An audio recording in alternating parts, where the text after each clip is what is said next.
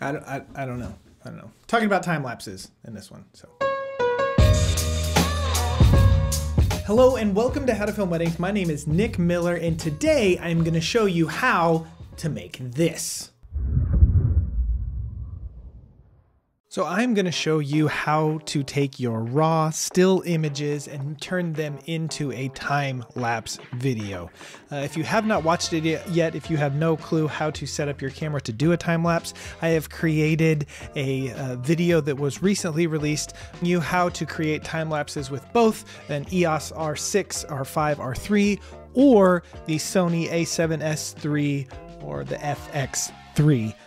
You can view those videos or something will pop up in the corner, or maybe we will put them in the description below. So I am going to jump over here into Adobe Lightroom, edit the photos, then export them, and then I will bring those into Premiere and show you how to do that. So you want to come over here into this folders tab over to the left, click the little plus button, add folder, and then I am doing it in this SSD. Here we go, time lapse, and I'm choosing that folder. Now, it's going to take a minute and it's going to put all of the images in that I took. I actually did 2 time lapses with this one. One of the camera angles was not very good. It didn't get the top of the mountain like I had hoped it would. So I actually, after shooting for a long time, I stopped it and I restarted it. So this shot right here is where I changed the angle. So I'm gonna click actually uncheck, and then I'm gonna click on this one and then scroll down here to the bottom, shift, and then just check all of those. So now they're all check, and I'm going to import them all into Lightroom. So this is going to take a quick moment here, upload all of the photos into Lightroom. So there we go. Now, again, the nice thing about Camera Raw is that there's a lot of play with, you know, the photos that you can mess with. I'm going to just kind of do a quick edit here so you can see what I'm doing, and I'm going to do the auto stuff because it actually works very, very well. So I'm going to do auto here for the white balance to make it, you know, look pretty good. And then I'm actually just going to click on the auto right here. I am happy with that. I'm just for time purposes, obviously you can go in and, you know, manipulate all of these, but because we shot camera raw, I had aperture priority on this one so that the light would not change, get darker or brighter, it would stay consistently. I had the white balance set on Kelvin, so it was a consistent white balance throughout the entire thing, and I had my autofocus turned off. So all of these are going to be very, very consistent all the way through. So I have this first image selected, and again, I'm in the develop tab. I'm going to scroll all the way over here and click, hold shift and click the last one. Now I click on this sync button, and then this setting will pop up and I will hit synchronize.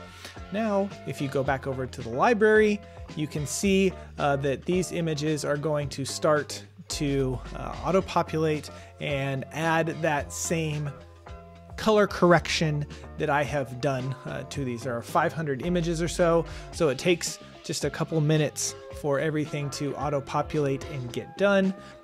Okay, so it looks like all of the images have been synced and uploaded and updated so that the correct color has been added to all of them. It took probably about 3 minutes. Oh, there's a few more that still need the color to be added. Ha, there we go.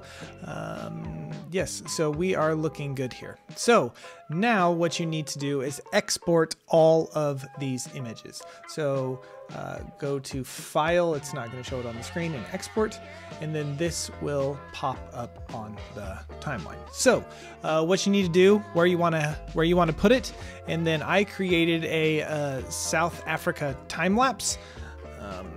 and then custom name, so it's time-lapse 2 start number 1. So all of the images are going to be time-lapse 2-1. Again, you can do this however you want, and then you are going to hit export.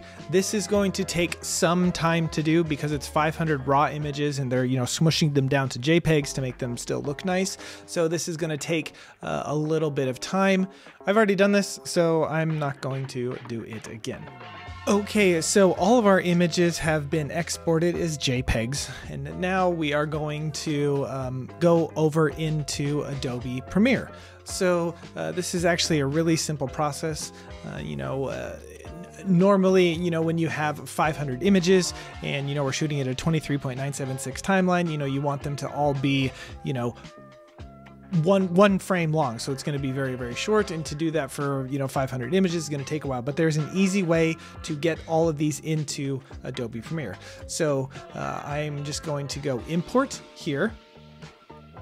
All right, here is my South Africa time lapse, and you click on the very first one.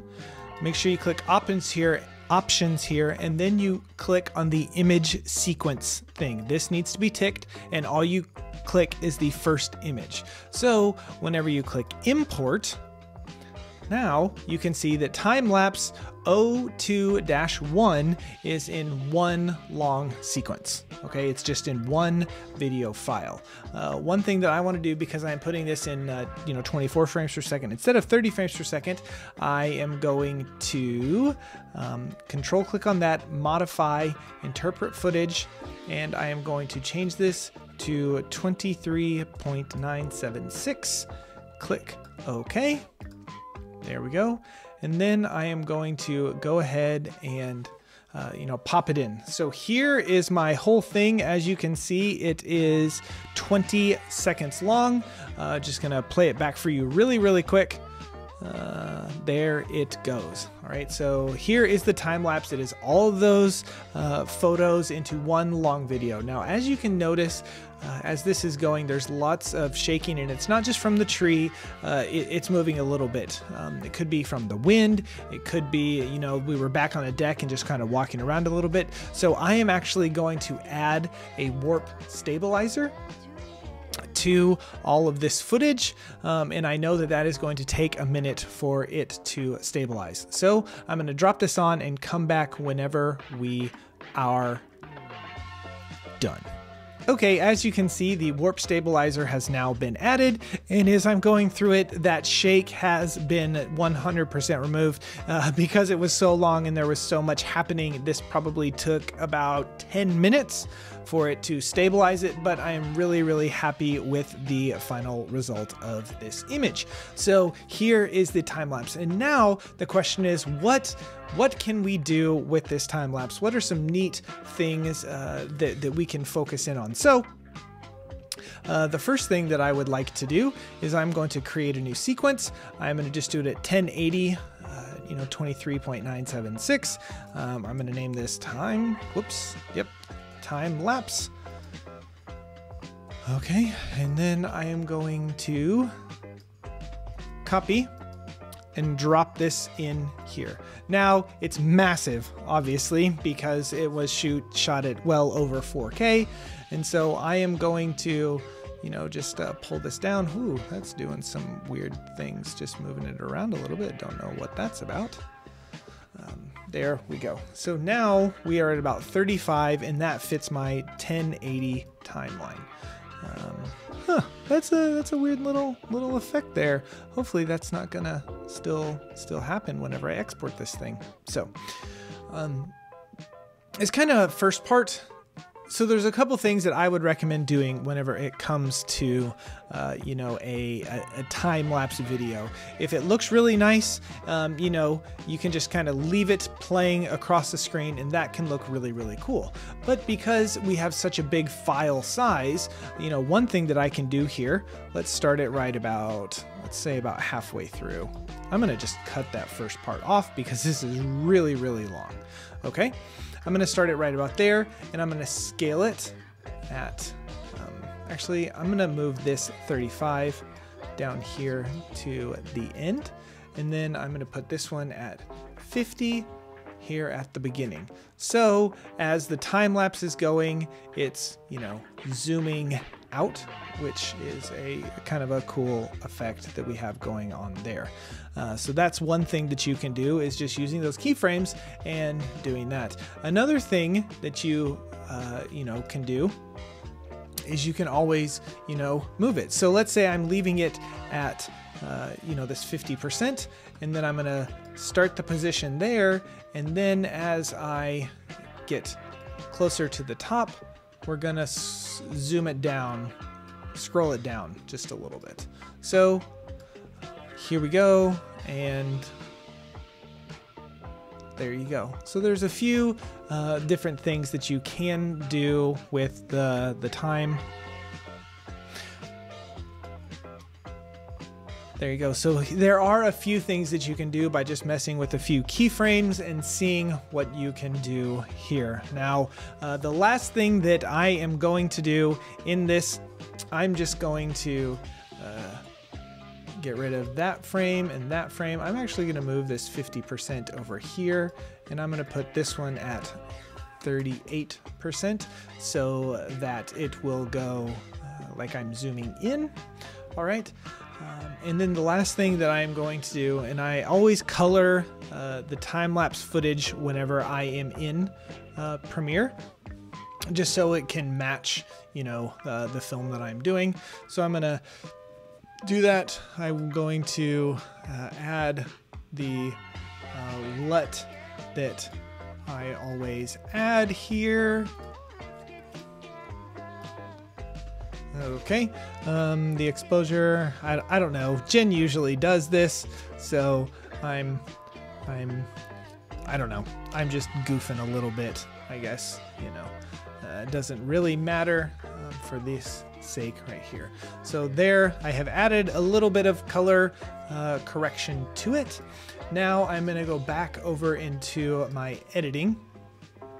And then the last thing I wanna do is I actually want to, I'm going to need to nest this because I have warp stabilizer on it, and then I am going to change the time, and I'm going to, because it's 11 seconds long, and that's pretty long for a time lapse, and I'm going to change it from 100, and I'm going to go to 350. All right, so now whenever I play this back, the time lapse is a lot faster. Okay, and a time-lapse clip shouldn't be, unless it's something really, really cool, it shouldn't be super, super long in my opinion. So here we go. I'm gonna export this, and hopefully it will, you know, work how it is supposed to. So file, export. Okay, the export is finished. Here it is. I'm gonna play this for you really quick. And there you have it. How to take your raw images, turn them into JPEGs, import them into Adobe Premiere, and make a quick little time lapse. I hope that you found this step-by-step tutorial helpful into making your own time lapse videos. Is a time lapse something that you use? If so, let us know in the comments below. Thank you so much for tuning in, and until next time, we will see ya.